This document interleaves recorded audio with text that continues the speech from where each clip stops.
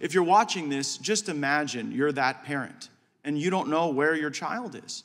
And the law now says there's a 72-hour period where the shelter has to notify you. And that 72-hour period for any child of any gender or any circumstance is a period to investigate whether there's abuse in the home. But beyond that, beyond 72 hours, you got to tell the parent.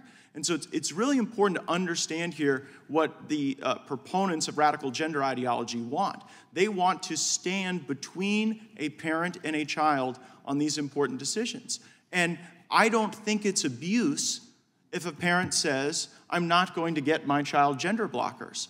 And it's odd to hear you advocate for the law because just moments ago in testimony, you said, and I wrote it down, parents have a fundamental right to make healthcare decisions regarding their children.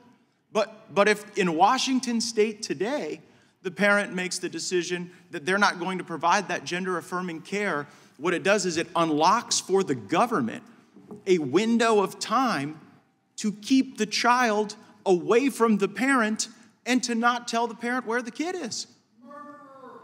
Oh, please, get over yourself. What's terrible is when you have this incongruent desire of the government to restrain the ability of parents to parent. And I can only imagine the terror that a parent must go through not knowing where their child is. So I think that's really challenging.